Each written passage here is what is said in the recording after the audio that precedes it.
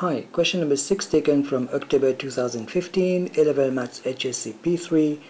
A small ring of mass 0.024 kg is threaded on a fixed rough horizontal rod. A light inextensible string is attached to the ring and the string is pulled with a force of magnitude 0.195 Newton at an angle of theta with the horizontal where sine theta is equal to 5/13. When the angle is below the horizontal, the ring is in limiting equilibrium in diagram 1. Find the coefficient of friction between the ring and the rod for the first part, and the second part when the angle theta is above the horizontal in figure 2. The ring moves. Find the acceleration of the ring. Okay, this is what we have. Now remember the weight of the object is 0.024 g Newton. We have a contact force.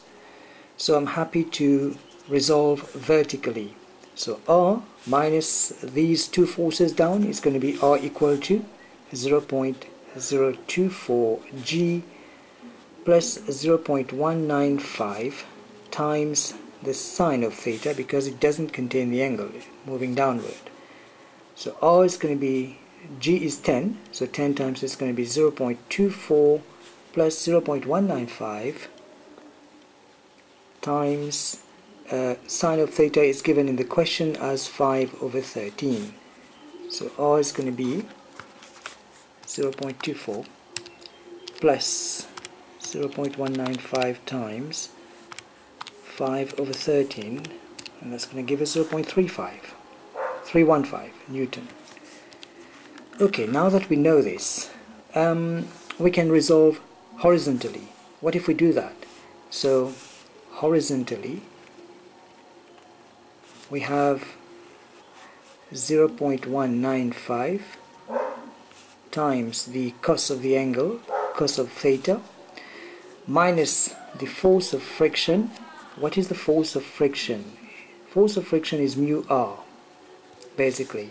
So minus mu r is equal to 0. Okay, because this is in limiting equilibrium, that's why it is equal to 0. So we need to find coefficient of friction. This can go on the other side. So we got then mu r is equal to 0.195 times cos of theta. Now we know that sine of theta is 5/13. Therefore cos of theta is going to be 13 to the square minus 5 to the square is 144, and the square root of that is 12, and then it's over 13. So times 12/13. And now we need to find the coefficient of friction. So R is it's going to be, then mu is going to be 0.195 times 12/13, and all divided by R. So 0.195 times 12 divided by 13. So that's going to be 0.18 divided by 0.315 as found earlier on. So divided by 0.315 is going to give us this much. Therefore the coefficient of friction mu is going to be 0.571 to 3SF. So here we are for the first part of the question. Now for the second part, we are told that the ring has moved and it is now in this position with theta. This is 0.195.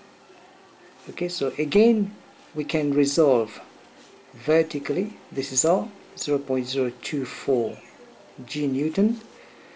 So if we resolve vertically, we have these two forces minus this is going to be equal to 0. So R plus 0.195 times the sine of theta, doesn't contain the angle, minus 0.024 g is equal to 0. So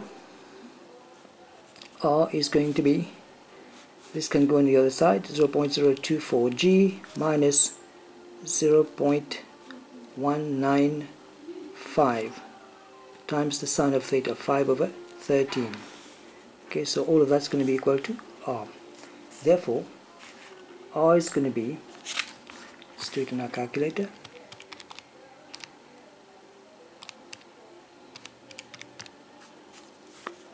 and g is 10, so this is going to be 0.24 minus 0.075. And therefore the R is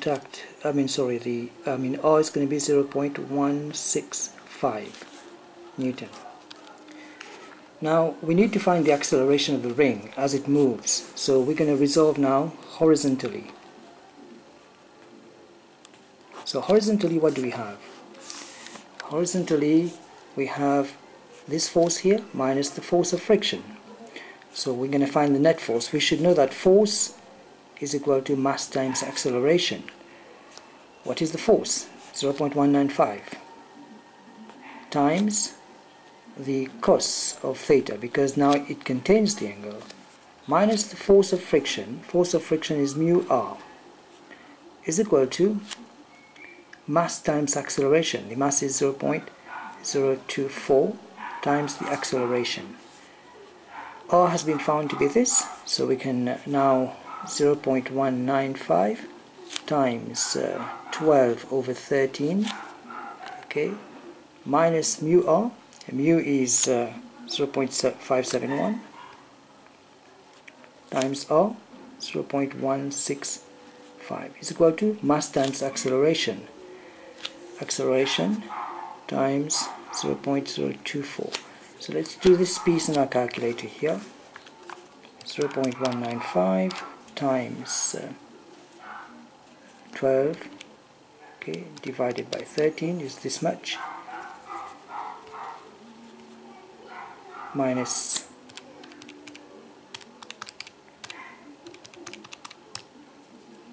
okay 0.094215,